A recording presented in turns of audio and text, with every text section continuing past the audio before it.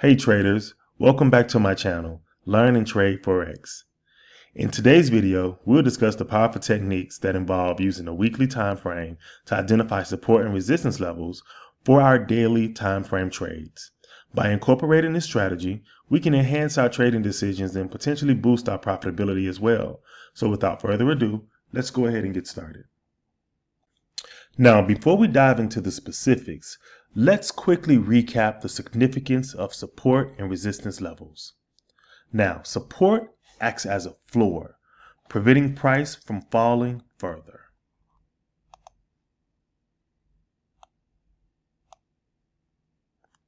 While resistance acts as a ceiling, preventing prices from rising further.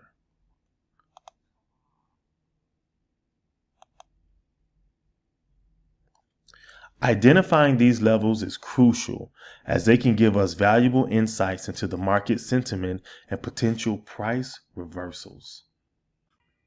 Now, the weekly time frame is a powerful tool that allows us to gain a broader perspective on price movement. By switching from the daily chart to the weekly chart, we can identify key support and resistance levels that hold greater significance for our daily chart trades.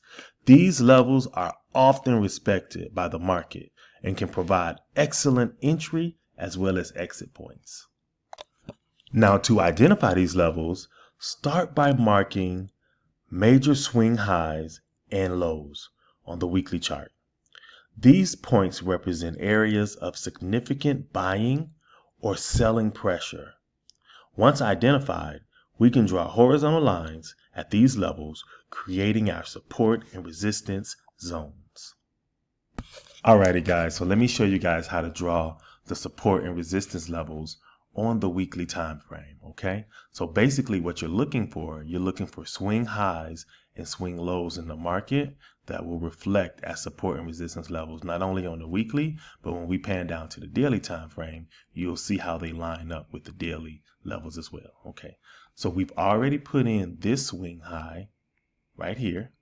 And if we're looking at current price data, we can bring that down a little bit because this right here would be the most relevant swing high, okay? And we already got this swing low right here in, okay? So now what we want to do, we want to draw support and resistance levels in this area right here, because remember, this is the weekly time frame. So this is from line to line. If you're using MT4 or MT5, from line to line, you're looking at a whole year of price data. So we want to go in and we want to mark swing highs. So here's your swing highs. You have a swing high here and a swing high there. This also lines up with this previous swing low. So that's how you put in the levels, guys. You just want to look for swing highs and swing lows in the market. They should jump out to you on the larger time frames, but you know, sometimes you do have to search for them somewhat. But here you go, right here. That's a swing right here, and you had a swing here and a swing here. So you have support. You have a little support right here. Resistance, resistance. So that's basically what it looks like to put in your support and resistance levels. And again, guys, in order to get really good at this stuff, you have to spend time with the charts and you have to practice on it. So you have a swing here that serves as support, resistance, resistance right here. So you just mark it up, your swing highs and your swing lows in the market. Here's the swing. I probably would bring this down a little bit right here, because we have resistance, support, resistance.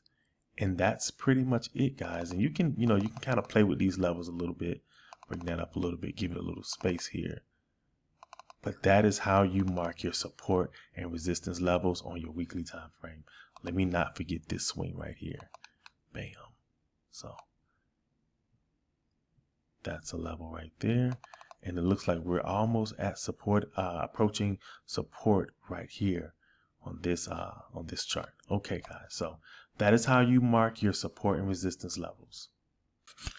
Now that we have our weekly support and resistance levels marked, let's see how we can utilize them for our daily time frame trades. Now, when analyzing the daily chart, pay close attention to how price interacts with these zones. Alrighty guys, so now we're back on the daily time frame. Now we switch from the weekly back to the daily time frame, and you can just take a look at how these levels begin to line up perfectly. Let me switch back to the weekly to show you guys what I mean.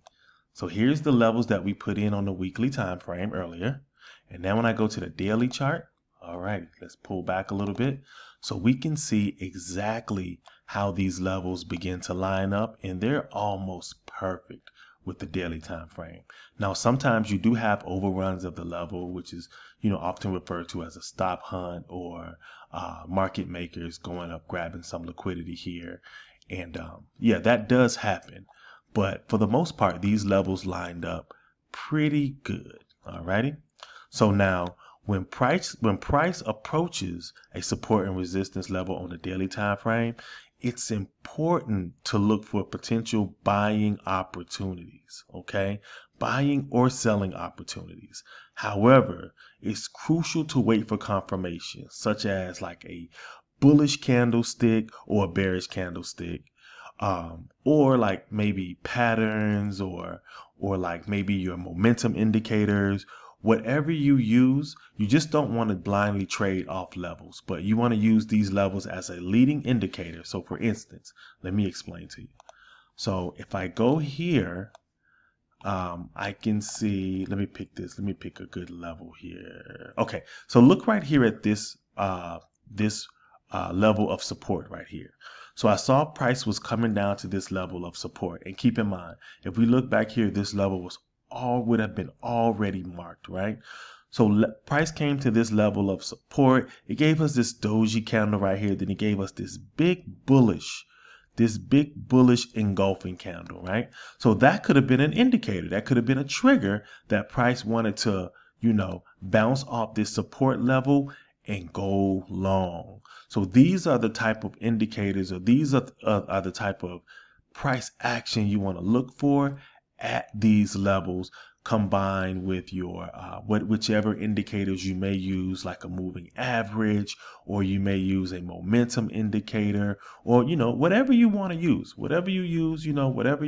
I always say whatever you use is fine. Just know why you're using that particular indicator. But you always want to look at price as your first indicator. So again, if we watch price approach this level right here, then it gave us this huge, nice bearish engulfing candle, which gave us an indication that price wanted to reverse from this level.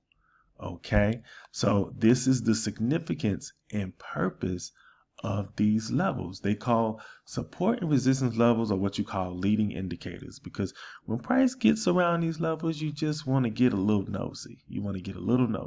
So as we can see here, we have a support level here. So price soon to be approaching this support level. So when it gets around here, we want to get a little nosy. We expect price to, reverse off this level. Not saying that price has to reverse off the level, but we can have an expectancy that price may reverse off this level. So we go looking for evidence that lets us know price wants to reverse off this level. Maybe we'll get a oversold condition on a momentum indicator, then the momentum may move up, or we may get like some type of bullish bullish candle here that shows us price wants to go up and maybe go back to this level here. So those are the types of things that you're going to be looking for when prices begin to approach this level, or these levels, I should say. So guys, in conclusion to this video, incorporating the weekly time frame into our daily trading strategy can provide us with a significant edge in the Forex market. By identifying key levels of support and resistance on the weekly chart, we can make quality trading decisions when we drop down to our daily time frame and wait for good signals. This will ultimately lead to good trades and continued trading success. All right, guys, I'll see you guys on the next lesson.